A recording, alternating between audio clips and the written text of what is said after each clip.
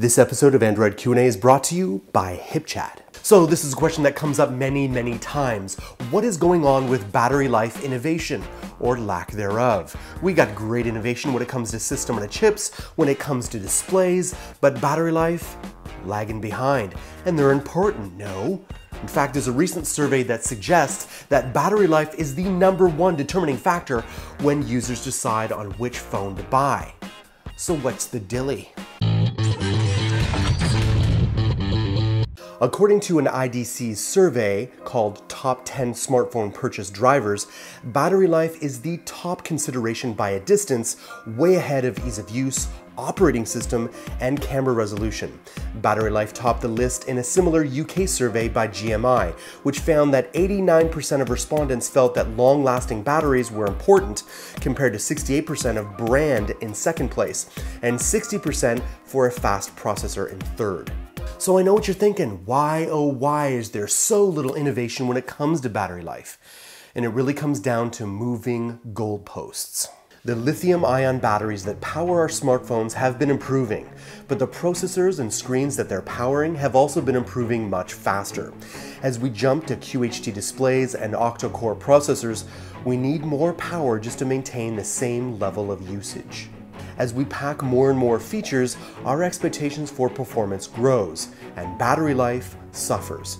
Our smartphones are also getting prone to overheating, which has a knock-on negative impact on our batteries. But why aren't they improving faster? It's becoming increasingly difficult for engineers to squeeze more power out of the existing technology. New breakthroughs require expensive and time-consuming testing at a much larger scale. Safety concerns are paramount with batteries because they can literally explode if the manufacturer gets it wrong. There's no substitute for long-term testing. Exciting findings in the lab can't always be scaled up for mass production. How do you balance output, capacity, longevity, and charging speed?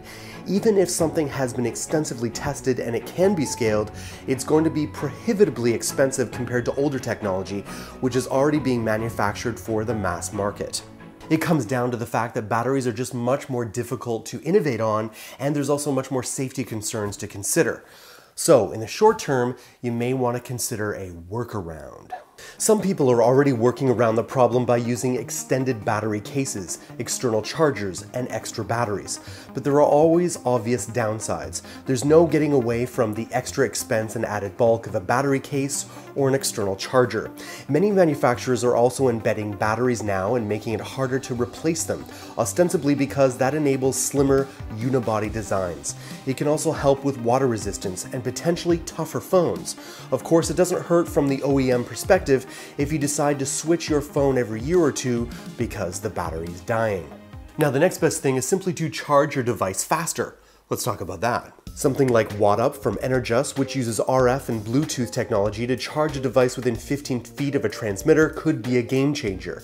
If truly wireless solutions like that are proven safe and they hit the market with the right level of support, then perhaps wireless charging can still be the answer. You also want to remember Qualcomm's Quick Charge 2.0 technology that offers 75% faster charging.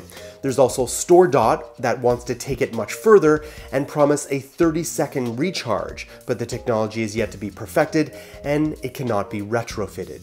Now, I would venture a guess that many of you would give up your sexy, slim devices for something that's a little bit thicker for a removable battery. So you could add on extra batteries and solve that problem that way. That's kind of the low-tech solution to it. Let me know in the comments below, how many of you would be willing to do that? I know I would. So how is your team that you work with collaborating and communicating? If you're a team like ours here at Android Authority, email alone just ain't cutting it. But HipChat is an instant messaging, video chat, document sharing, screen sharing, system updates, and code sharing integrated into one simple platform. Email's too slow and meetings get sidetracked, and regular IM doesn't work well for groups. But HipChat keeps your team in sync, no matter where you are on any device. And the best part is that HipChat integrates with all the top developer tools like GitHub, Jira, Zendesk, and check out the 57 services that HipChat plays nice with.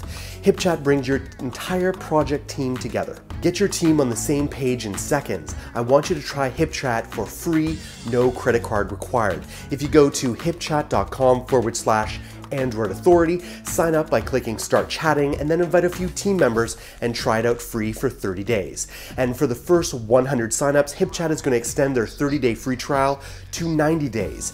HipChat, your team, your project in sync instantly. Thanks for watching Android Army. My name is Jayce. Love to connect with you right here on Google Plus or Twitter. I really do read them and I respond to as many as I can. I like talking to you guys, so let's keep it up. You don't want to forget about these guys over here that work really hard to deliver the very best content on the web to be your source for all things Android.